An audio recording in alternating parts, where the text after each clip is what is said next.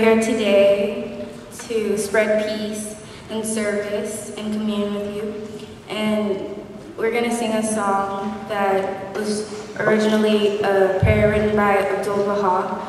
And it's about peace and unity and spreading love to everyone, no matter who they are or what they believe in. Now I will read a speech from Abdul-Baha that he said in 1912 when he first came to America. And it's from the Promulgation of Universal Peace.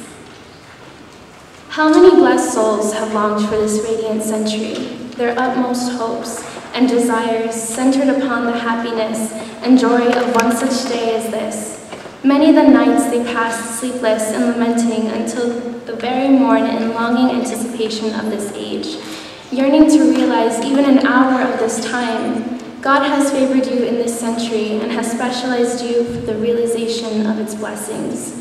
Therefore, you must praise and thank God with heart and soul in appreciation of this great opportunity and the attainment of this infinite bestowal, that such doors have been opened before your faces, that such abundance is pouring down from the cloud of mercy, and that these refreshing breezes from the paradise of Abha are resuscitating you.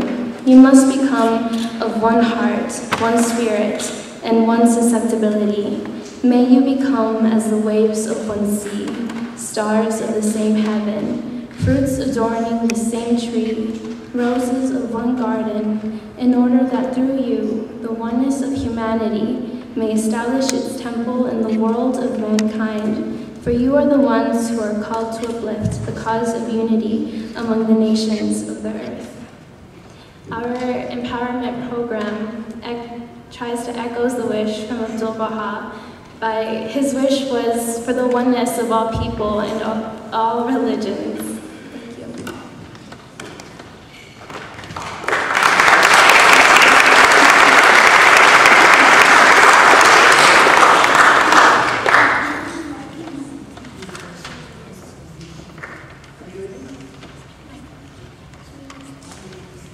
Thank you.